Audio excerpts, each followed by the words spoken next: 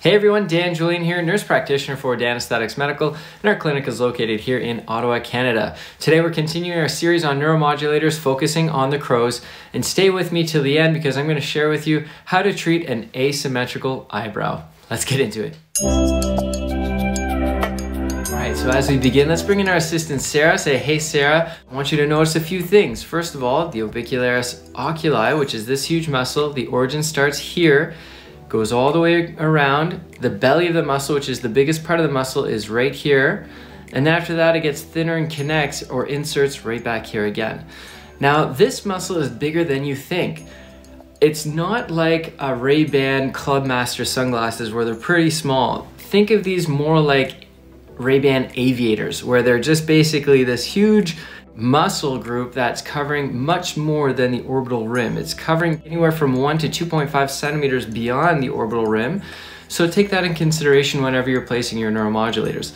The other thing I want you to understand is notice the arrows. This is the direction of where the muscle is constricting or flexing, right? So whenever the muscle is flexing, it's doing one of these, and then when it relaxes, it opens up. There are three primary areas where I like to place neuromodulators to address the crows. Number one is going to be right here, right at the lateral canthus. This is where most of your product should go because this is the belly of the muscle, and this is going to help relax your crow's here. Now, you have two other areas where you might identify some crow's feet, and that could be up here, or that could be down here. So that's going to be number 2 and number 3. Number 2 is an interesting one because even if someone doesn't have crow's feet here or lines, what I generally do with most of my female clients, and also with my male clients who have some heaviness in the upper eyelid, I tend to place a little bit here because it's going to pin it in its most relaxed position, addressing some of the lines and also helping to open up that eye. So that's number 2 area. And number 3 is going to be down here, right? So these stubborn crows get really tricky. Now, the reason why that's the case is because underneath that big orbicularis oculi muscle, which is very thin, is there's a very thick and strong zygomaticus major muscle, which is one of your primary smiling muscles, right? So whenever I smile, I want my eyes to lift, right? There's something called a Duchenne smile. So whenever you smile, you can see I'm smiling with my eyes, right? Now, if I were to place too much neuromodulator here to try and address all those crows, if they were severe, then it would actually seep underneath this muscle, hitting the zygomaticus muscle that's right there. And what it'll do is it'll partially block my smile. And what happens is you end up getting those dead eyes when you smile, or from here down when you smile, it looks like this. And you get this heavy shelving, and clients generally don't like it. It doesn't look good, it doesn't look natural. So this is where you really have to err on the side of caution whenever you're placing neuromodulator right down here. Now let's talk about dosing. Dosing, by the way, can range anywhere from 5 to 12 to even up to 20 units per region. And 12 units, by the way, is the standard recommended dose.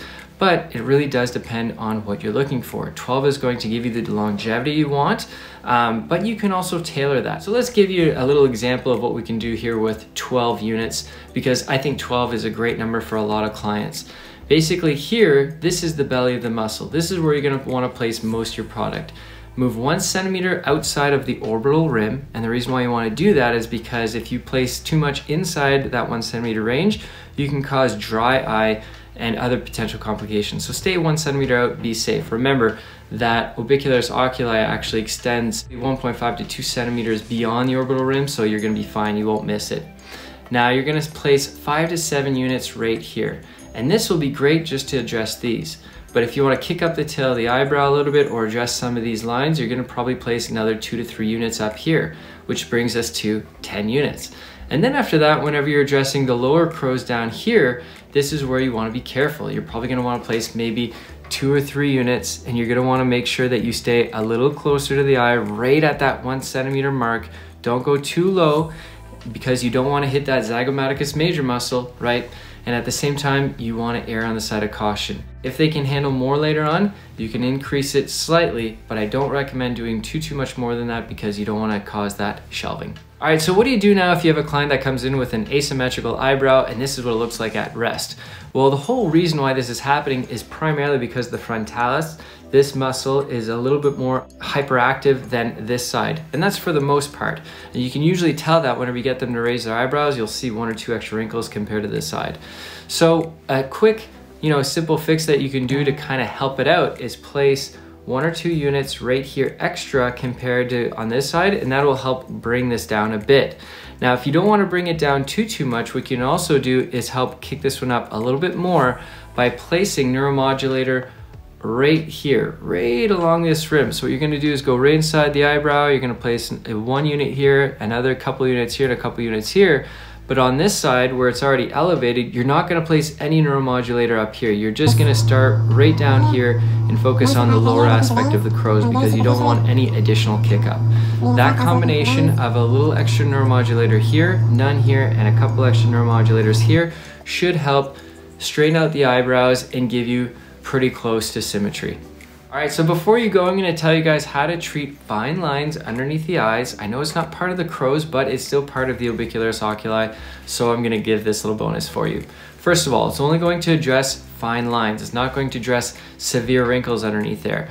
The other thing too is that not everyone's a candidate. You're going to have to do a skin test to make sure that they have good skin texture and turgor to hold the neuromodulator, right?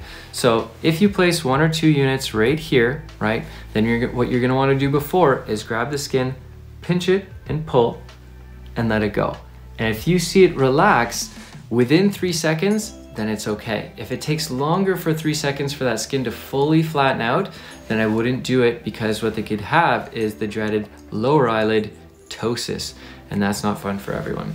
Now, the other candidate that I don't recommend doing this for are people who have severe wrinkles and some severe bags underneath the eyes, because all that's going to do is it's going to relax it even more, and they're gonna get little pouches, like little scrotums underneath your eyes, and they are going to hate it. You're not gonna be happy either, so I generally don't recommend it. Make sure it's for your candidates who have fine lines, and they will love it though. Best of luck. That's it for me today, guys. Stay tuned for the next video. You're not gonna wanna miss it. We're talking about the nose.